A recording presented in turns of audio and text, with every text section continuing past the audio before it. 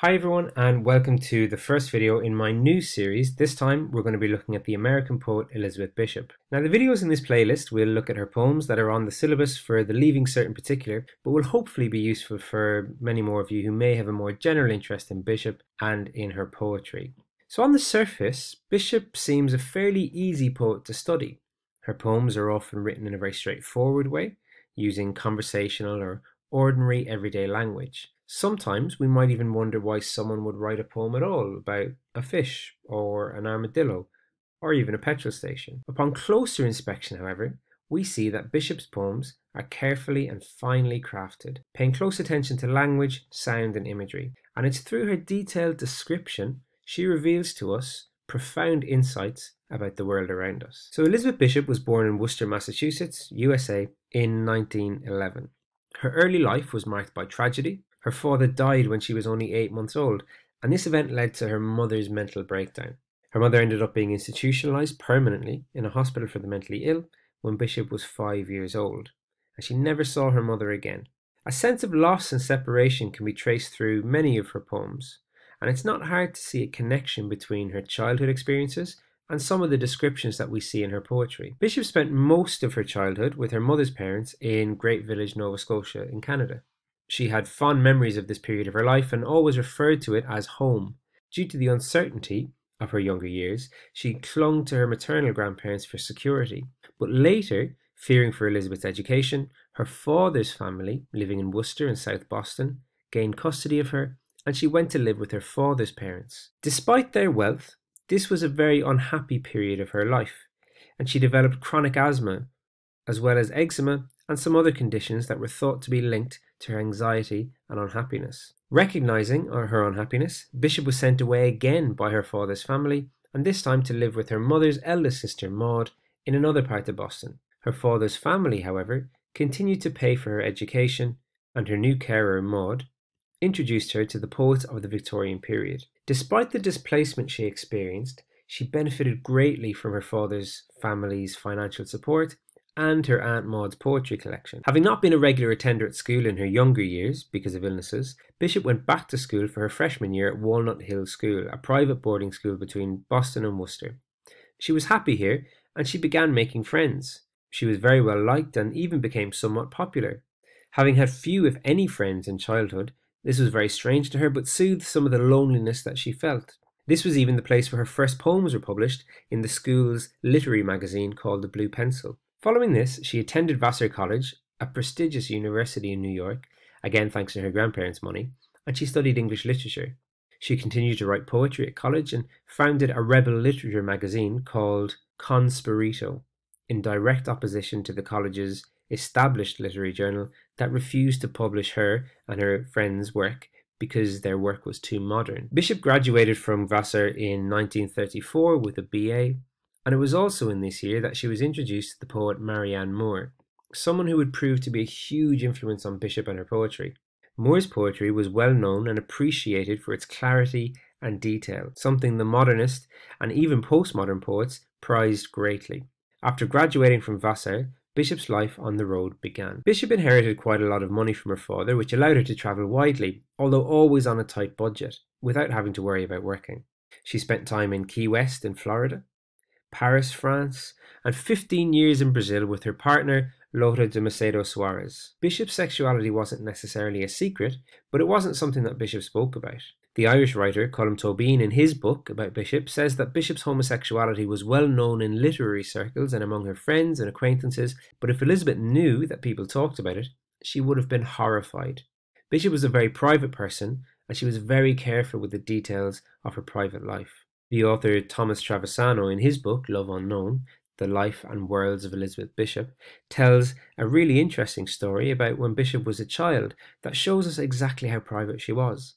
After Bishop's mother was institutionalized, Bishop's grandmother used to send her regular packages with things like chocolate and sweets to the hospital. After her grandmother had prepared the package and written the address on it, the young Elizabeth was sent to the post office with it.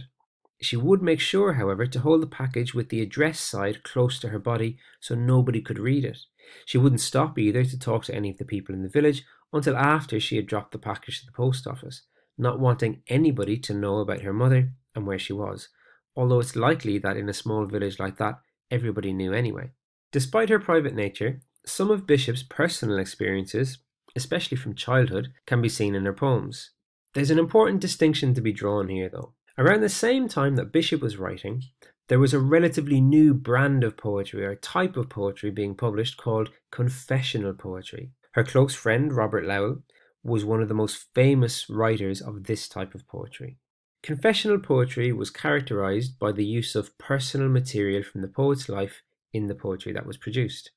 Of course, it's very difficult to write any poetry without using personal experience or the ideas that you have in your own head and how they have shaped how you see the world. But confessional poetry was something different, something altogether more personal. Lowell, for example, wrote about his struggles with mental illness. John Berryman, another confessional poet, wrote about an affair that he had had with another woman while he was still married. Sylvia Plath, one of the most famous confessional poets who was taught by Lowell at university, used events from her own life repeatedly in her poetry. Now, to Bishop, the idea of exposing yourself in this way was horrifying.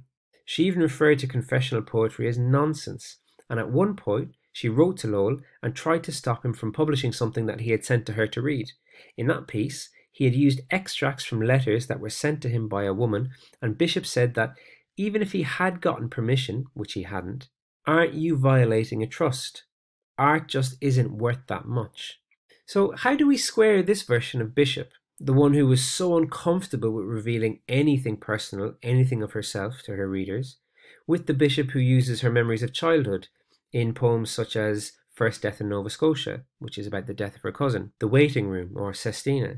Well, one thing we notice is that Bishop has two styles that she sometimes blends together. The first, and the one that was greatly encouraged by her friend, the poet Marianne Moore, was her precise, detailed description.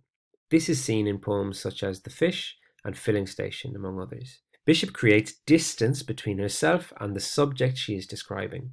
The aim here is to reveal something about the object described that's deeper than the surface detail. The second style, in which she was encouraged by Lowell, can be seen when she writes poetry that deals with personal experience, obvious personal experience like the three poems I've just mentioned before. In these poems, we notice that she writes in a more stylized way. She adopts a third-person narrator, or she uses a formalized, structured approach, such as sonnets, villanelles, and sestinas, poems that have rules in them saying how that they must be written. A sonnet, for example, has to have 14 lines and a volta, a change, in line 9. A villanelle is a 19-line poem with 5 tercets followed by a quatrain, while a sestina is 6 6-line stanzas with the end words repeated throughout. So we can look at this as a way of masking or hiding herself behind these forms. She comes close to revealing personal things, but she cannot quite be free with her words and lines. Yes, she used personal experiences to inform her poetry. This was the other side of her encouraged by Robert Lowell as opposed to the clinical descriptive side of her celebrated by Marianne Moore. But she never gave too much away. She was always more interested in concealment. We could draw parallels between this idea and her sexuality, but that may perhaps be pushing it too far. Certainly more than the poet herself would have been comfortable with. According to Jeff Gordinier, writing in the New York Times, what Bishop had to say about her struggles and about her romantic partnerships stayed mostly buried in between the impeccably calibrated lines of her poems. Everything that could be gleaned was felt within the quiver of her silences. These silences cause some readers of Bishop's poetry discomfort. They're put off by her cold and distant description, but it is in this level of description that we see some of the most fascinating revelations in her poetry. The last line, "Someone loves us all," in Filling Station, wouldn't have the same power and resonance without the minute description of the hirsute begonia or the grease-impregnated wickerwork. Another interesting idea is one that comes again from Tobin. He says that in Bishop's work, much was implied by what seemed to be mere description. So description was a way of avoiding self-description. Looking at the world was a way of looking away from herself. The self in Bishop's poems was too fragile to be violated by too much mentioning. So in this case, maybe we too as students should not violate Bishop's self and focus solely on her poetry, the craft and technique that is in evidence. Bishop clearly cared deeply and put great effort into her work. It's important not to get too distracted by the poet behind the work itself. Bishop famously never allowed her work to be included in all-female poetry anthologies. She never saw herself as a female or a lesbian poet, simply as a poet. An example of how much attention Bishop paid to her poetry is the fact that she only published 4 books of poetry in her lifetime, plus 1 collected works, roughly once every 10 years from 1946. She was famously careful about what would be included, and she left out a huge amount of the poetry that she had written during the years. Robert Lowell said of her that she would leave unfinished drafts of poems lying around, with individual words missing from lines, waiting for the right word to come to her. A famous poem of hers, called The Moose, took her years to finish, but all of these poems, once they were finished, appeared effortless.